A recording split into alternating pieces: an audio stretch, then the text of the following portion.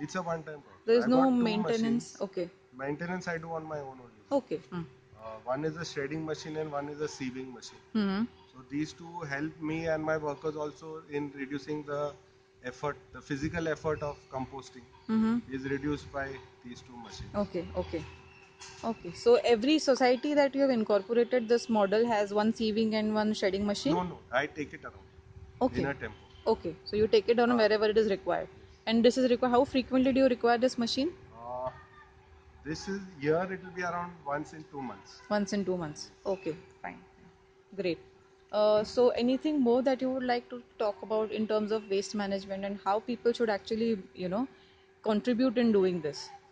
Contribution one is start from the house. Many people, what I find is over consumerism. Okay.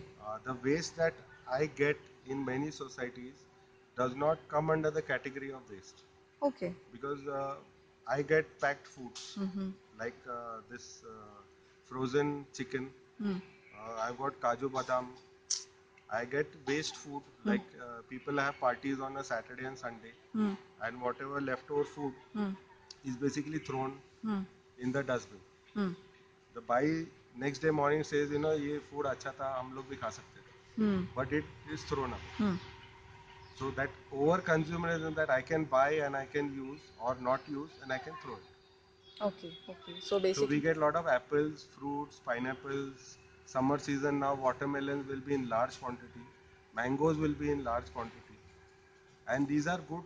Earlier we used to cut away the black part and eat. Now people don't do that. The moment it looks a little black here and there, people throw it. So there is certain kind of waste which is no more waste but thrown away. okay. So people should basically So stop. one, understanding what is waste and not waste. Waste management is all about 3 R's. That is, you reduce, you reuse, and then you recycle. People are directly jumping to the recycling part. Nobody is agreeing that I can reduce or reuse. Okay. The average per family kg is around 0.5. 500 grams of kitchen waste is supposed to be the ideal kitchen waste per day. But today it crosses 1 kg. Oh my God.